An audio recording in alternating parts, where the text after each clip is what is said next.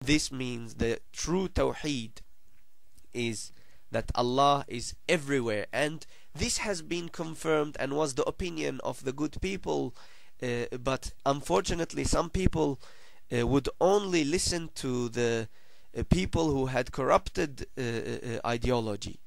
And do you, Mr. Bilal Phillips, do you care about the opinion? You do not do ijtihad in these issues. We do ijtihad. We do not imitate in these issues. But since you take opinions of major scholars, do you care about the opinion of Ali ibn Abi Talib? Ali ibn Abi Talib, do you care about his opinion? Well, he tells you very... This is the book, I have it here. I hope to paste it. تحف العقول لآل الرسول. It's inverted. I think the camera inverts it, so I'm gonna be forced to scan it or something. It's saying Ali ibn Abi Talib about Tawheed, and it says that whoever limited God, let me read,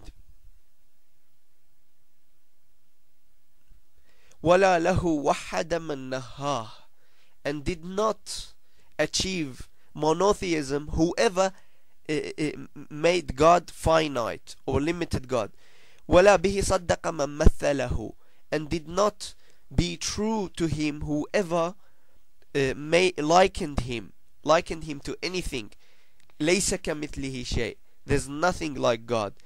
So you cannot say God is like in Sahih al-Bukhari, which says you will see your God like the moon, like you will see the moon. This is in the Bab al-Tawheed. They asked the Prophet, will we see our God on Judgment Day? He said to them, do you have a problem seeing the moon in a clear night? You will see God just like you see the moon. He likened God to the moon. Allah says in 603, no vision can grasp him, and his grasp is over all visions. And also he says to Musa in 743, he said to God, show yourself to me. God said, you can never see me.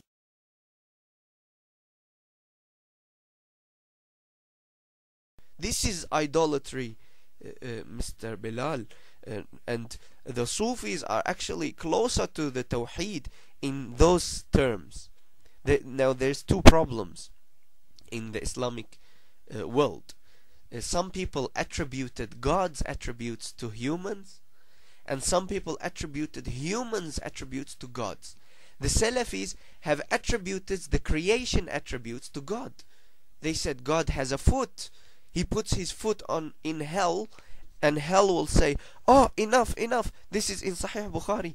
It says, يضع قدمه في جهنم فتقول قط. In tafsir of the verse هل امتلأت هل من مزيد, when Jahannam is saying, are you filled up yet? Jahannam says, no. Is there? Give me more.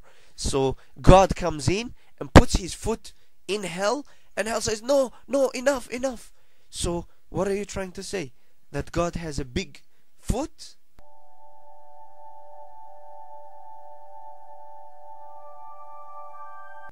So what is this God?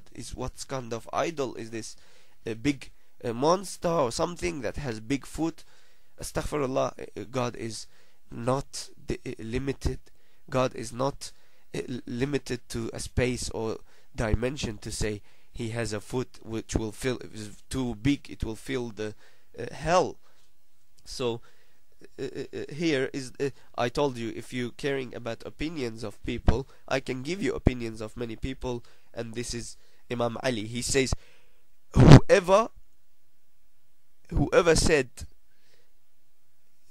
where has limited him, and whoever said how has likened him, and whoever said when has timed him, and whoever said until has I cannot translate this. The point is, there's all these attributes to God are shirk, and the God, and there's the dua by the infallible Imam which says, Ya man huwa bikulli makan, a lot of evidence from text and from the Quran, from everywhere, to say that Allah is everywhere and not limited in one place. Now, it's a problem when the idolaters say Allah is concentrated in this idol, and it's the same problem to say Allah is concentrated only above the throne. So Allah doesn't get concentration only for partitioned things. If something is not partitioned, it's simple. Allah is simple, is not complex.